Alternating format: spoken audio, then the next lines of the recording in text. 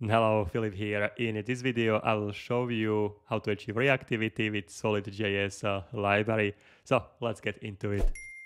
The first thing is to initialize the initial project I have prepared for you. This project you can find in the description. There is a link in the description. There is a zip file. Just unzip the file and you have project ready. The only thing you need to do is to go to the terminal and install dependencies. You will install dependencies with a npm install, and that's it. After the dependencies are installed, to run the server and see the application, you can run npm run dev. Okay, this will start the server on localhost 3000, and you can see this in the browser when you access localhost 3000. So I'll go to the localhost 3000, and that's the application will be working on. It looks similar to Twitter, and yeah, it's a clone of Twitter I am preparing for my new course. You can already watch, by the way. So what I want to do here is to write into the input something, some message, so let's say hello world. And when I will click here and glide it, I want to display this message in my message panel just under this. So just above my first post, there should be new glide or new message. I am calling it glides. They should be inserted. So my first post should be, I cannot type here, why? Okay, so my first post should be moved down. Okay, so my first post should be here, and hello world message should be up here. Okay, then I will add here your message. Okay, so let's get into programming. Back to code. If your projects are ready, all of this what we are displaying is displayed currently in app.tsx. There is a messenger comment, messenger start, and there is a text area, and the text area is the area where we can type, right? So when we want to get a value from the text area, the thing you need to do, you need to get here callback called on input. To see all the callbacks here, you can just write here on, and you will see what you can use here. But generally, when you want to capture how the user is typing to the input in text area or input, you will use on input. To this, you will provide this callback function like this. In a callback function, solid.js will pass you event like this. Event is a type of, when you hover over, you should see the type, is an input event with these following parameters as a current target and the target. Okay, so when I want to get a value from an input as I'm typing, I can run the console log event.current target and the value, and you will now should see in a browser. So when you will go back to the browser and you will be typing something, all right, hello world, you should see these messages. So now I can capture the value I'm typing into the text area. Okay, perfect. So now we have this. Now let's talk about the reactivity. So I want to use this value and I want to store it to a variable for later use. So what we can do in a solid.js, you can use the create signal function to initialize a getter function and a setter function. I will show you. Let's either create here const empty array, and let's call here create signal. You need to import this from solid.js. It has been auto-imported for me. You can see here import create signal from solid.js. Now we have this create signal. To create signal, we will be working with strings because our text area is returning a string value, what we are typing into input. So initial value of this, I will write empty string. And now we will get here the array. On the first spot, we have a getter function. On second spot, we have a setter function. We can call it whatever we want. We will call it somehow reasonable. We will call it content and set content. In React.js, when you are used to work with React.js, maybe you remember equivalent of the React.js is a use state, right? You would be using use state, and this would also return you this set of the values. The first one just to get a value, and the second one which will be function to set the value. But actually, let's try it out first, and I'll show you. I will talk more. So we have here this content and set content, which is the initial value is the empty string. To get the value, just as we are writing into the input, we are getting the value from event current target value. We'll write here set content, and we'll set the content to the event current target value. And now I can display this value anywhere in my template. So for example, let's say under the message. So here's a glide post. Under the glide pose, let's write here curly brackets. That's what you need to write when you want to write the JavaScript code into this template part, and we'll write your content. In React.js, that will be already enough because what you're getting in React.js is a normal value. In Solid.js, you are getting getter function, which will provide you value. So you need to write content and you need to call this, and this will get you the actual value of the content. So now when I will save it this way, I'll go back and I will start typing here. Hi there, blah, blah, blah. And you will see we are getting this value updated. Okay, so now we have achieved reactivity. So as we are setting the value, also our HTML is updated. Okay. One big difference in between React.js and Solid.js is that if you would do this in React.js, if you remember when you are setting the values with the React.js and you're changing the state, then the entire component is re-executed. So basically you're rendering the component is re-executed. As many times you will change the state, as many times the component is re-executed. That's not the case for Solid.js. The component is called only once initially. So you can think of the components as a constructor functions. They are called only once, and they return you this template, and only the variables or the getter functions here, what we are using here, are re-evaluated, and they will get you new values as you are changing these values.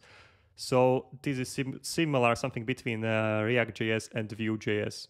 Okay, so you just have these reactive pieces of data in your JSX code, in the browser in HTML code, and this is getting reactively updated only in the places you need. The component is not re-executed. You can see it here when I write here console log up called. All right, this will be just called once and not any longer. You can see it, up called. And as I'm changing this value, component is not re-executed, only the value here in the HTML is changing. Okay, so now we have captured the value, which is great. What we can do with this now, we can get a value and we can construct a glide or message. So we will do it like this. We'll create here a new function. We'll call it create glide. All right, like this. And I will just console log here. I am about to create glide. All right, I will write here const glide, and this will be content. Glide will be object with the content, where the content will get from here this getter function. All right, and it will console log here glide. So console log glide, and it will be not calling the glide now in our template here, in our JSX code, because this everything is JSX here. I didn't mention that's one similar thing. What you're returning here is not the actual HTML, but is a JSX code. Okay, and JSX is originally developed by React.js, so you can see, that's why you can see similarities between Solid.js and React.js. Okay, I have removed the content, right? So now I want to submit this. So we need to write here submission button. Here is a button glided. So here I will use now on click callback. So this will write here callback function, which will be called when we click on the button. And actually, I can simplify it. I'll just call it here create glide. Create glide. Okay, so save it this way. Now when we click on the button, we should call the create glide function. All right, so let's get back here. Refresh, call right here, hi there, glided, and you can see I'm about to create glide, content, hi there. The one thing I don't like is that we are not resetting the input as we're gliding the message. So I'm expecting to glide it and see I'm about to create glide with the content, and then I want to create the original input. To do this, we just simply need to call here set content and reset the glide to the empty value like this. Okay. If you think of it, nothing should happen, right? So when it will go here and about the hello world, nothing has been resetted. Actually, it has been. The content has been resetted, but the text area doesn't know about it. So we need to go to back to the code, and as we have a text area, we'll attach to this value. All right, and it will be content value, right? Content. Okay, so text area is informed about its own value. Okay, so like here, let's write here hello world, and now it should be resetted. I am about to create glide content hello world. Okay, so now it's time to display this content, so to create some glides. So all of the glides will be keeping in the array. So let here const glides and set glides. I'll use here again create a signal. All right, and this will be not the initial value empty string, but the initial value will be empty array. And here in the I'll remove the console logs, we don't need them. As I'm creating the glide here, I will insert it into the array. So I'll write here set glides. I'll create here a new empty array and I will insert the glide into it. You will get your error because the types are not matching. So what I'm creating here, basically I'm not specifying type of the glide. So you can see that type of the glide is never. So I will write here, I'll specify here type of a glide, little bit of Typescript, and type of the glide, actually it should be equal sign here. Type of glide will be, we have currently only one field, which is a content, and we know content is string like this. So I will specify here that we are creating the glides array, which is a type of the glide, square brackets for the array, and now we are able to provide it to the set glides. Okay, now we'll talk about iteration. So when we'll create the array of the glides, but this way actually I'm creating always new array with a new glide, which will not insert the new glide into the array, but I will show you very shortly how you can insert the new glide into the array. But for now, go down here, and as you have a glide post, use here a component exported from solid.js called for. That's how you are looping in the solid.js. Create here for component. You will provide here each prop. I don't know why these things are not provided automatically for me. This prop should be automatically detected. I cannot find name for, so it hasn't been imported for me. So I need to click here, quick fix, and import it from solid.js. Okay, so import for from solid.js. So you need to verify that it has been imported also for you. Okay, and when you have it, then you can just provide the array you would like to iterate through, which is our glides. Then you will provide inside of the for, you will provide curly brackets for the children, and you will provide your function. This function should render the component in each iteration, and this will be our glide post, like this. Okay, and here you need to call glides because, as I mentioned, the values returned from create signal are getter and a setter, not only the pure value, but a function you need to call when you want to get to the value. So that's why I'm calling here glides. Okay, and as many glides I have, as many time I will be iterating this function, will be returning the glide post. Currently only one, so I will refresh and I will create new glide hello world. I'm always creating only one glide because the way how I'm putting it into the arrays, the glides, I'm always, when I'm about to create a new glide, I'm always creating a new array where I'm overriding the old one, and that's a problem definitely. So what we need to do is to insert a new glide and provide the rest of the old glides as well into the array like this. And don't forget to call it. Okay, this way I will be able to create a new glide. So I'll write here, hi there. I can close this. Hi there. Hello world. Whatever. So now as many glides I create, as many times I will display this glide post. Of course, glide post doesn't have information about the content we want to display because our glide post component, which is here, display this hard-coded data. Okay, it doesn't display any dynamic data from variable from a getter function. So we need to pass this data to it. So in ablo.tsx we can use concept called props. We can pass the data inside of the glide post component like this. We will specify here props which we will call glides, or glide singular, and we'll pass there the glide. How can we retrieve the glide? This for component, as we are iterating the glides, is passing the single glide into this function that we are passing as a children to the for. So we can provide here a glide like this and pass this glide, and you will see the type of this is the type of the glide. Okay, but now the issue is that the glide post doesn't know about this prop glide, so we need to inform glide post that it should receive this prop of the glide. Okay, so we'll go to glide post. Up here we will type actually we'll specify here is a component, not like this, but a component from solid.js like this. We'll specify here type props, And actually we don't need to specify type props because we will create a generic type here and we'll write here export type glide like this.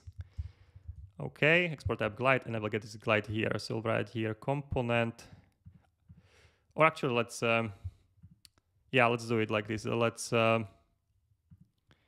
take a look at this. Let's do it like this. Let's write here in the end type props, and let's write here glide, and the type of the glide will be our glide we will import from app like this, and we'll get here props. The components, so now the glide post component will know about these props. So I'll specify here also props to the glide post. Okay, and now I can display here content. So here is my first post hard-coded data. I will replace them, curly brackets. I will write here props.glide.content, and that's the entire thing. Okay, so just to recapitulate, we are creating the new glide. We are inserting it into the state of the glide. So we are providing the new glide into array, destructurizing the rest of the glides, setting the state. This will get me the new glides. The for knows about it. So for will re-execute. It will loop the additional item, and it will display its content as the glide post. So we'll pass the glide in the iteration we are getting, passing to the glide post. We will receive this glide post as the prop. The glide post will receive the props of the glide as the prop, and this data will display here props.glide.content. Okay, so I hope everything is clear. We can try it out. We can go back to the browser. We can write here hello world, glide it, hi there, boom, how are you, and so on. So we can actually I didn't send it. Doesn't react with the enter. How are you? Blah, blah, blah, blah, blah, blah. Of course, whenever I refresh the browser, the data disappear because we are keeping them only in the memory of the browser. We are not storing them to the database, but that's I'm covering in my full course. All right. So, guys, setting the glides, iterating through them, each iteration retrieve the glide, display the glide post, pass the glide data to it, in the glide post retrieve the data and display the content. That's the entire thing. If you want to watch the full course where I'm explaining everything in much more detail, the course is much longer and you will create a whole application similar to Twitter. Go ahead, check the link in the description or the link you can see on the screens. Check the course, and if you're interested, of course, you can sign up. I'm planning to work on more videos from Solid.js because that's one of the libraries I'm trying right now, and really I like how it works, and I like the simplicity and cleaning less of this library. Not much dependencies, but focusing on the real stuff. Okay, that's gonna be it, and see you around. Cheers.